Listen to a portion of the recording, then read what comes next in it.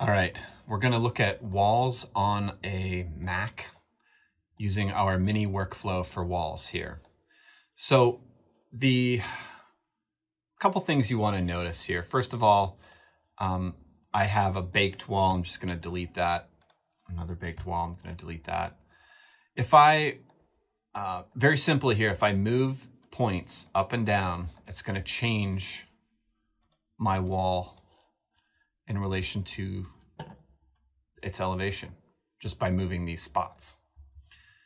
If I want to change it in plan, I can go to my top view and I maybe select my curves. I'm holding shift and then I'm going to select the points and move everything together. So I'm moving the spot points and the curve points of those walls.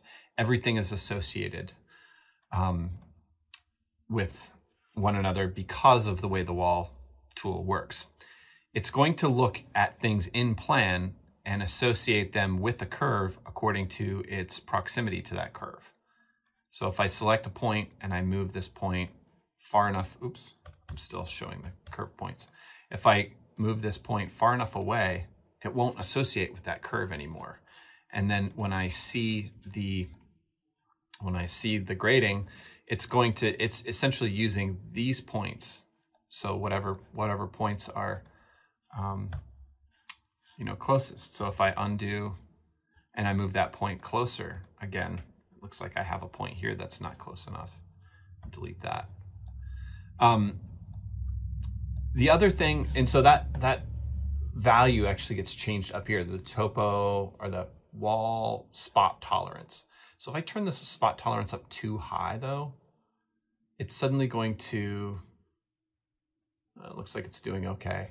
Oh yeah, it kind of breaks and it starts to associate,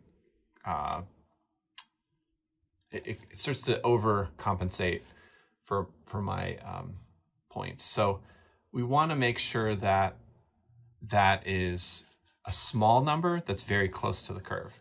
Now the wall curve tolerance, if I turn this up, if I turn this way down, this is going to make the walls go away because the walls have to be close enough, each curve, the front and the back have to be close enough to create a wall. So if I move this to 2, it's now going to be inclusive. If I made this number too big, it might start to connect curves that don't belong together. Looking at the other parameters that we have and other geometries. So one thing that's really important here in this little mini workflow is this patch boundary. And the patch boundary is on the patch layer. And I'm looking at these are my layers, and then this is my grasshopper control panel here. If I move this point, it's going to change where that influence starts essentially for the wall. So if I move it further out, it's going to interpolate from way out here all the way up to there. And I can move it back.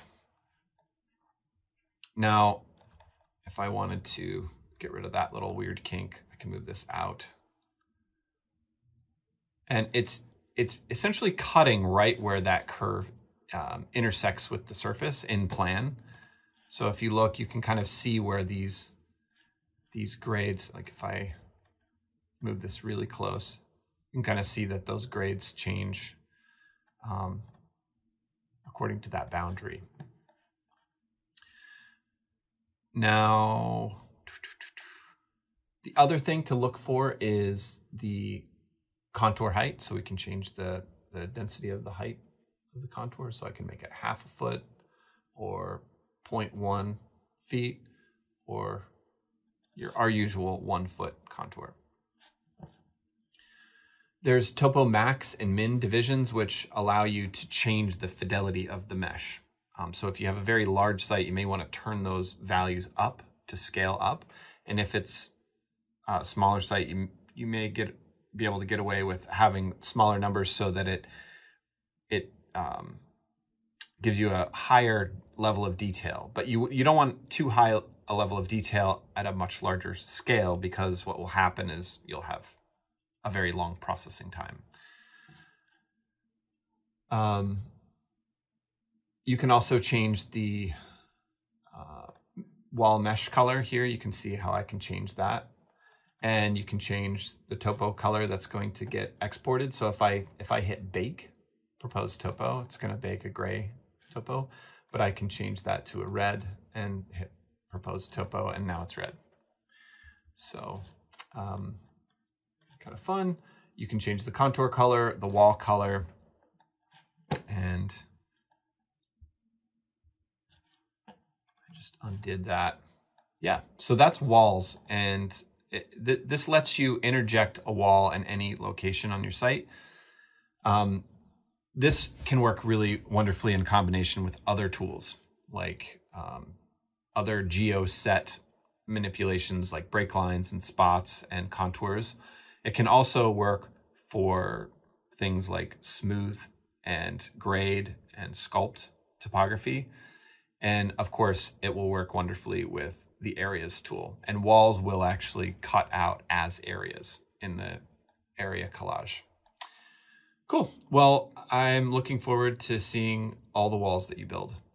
Thanks.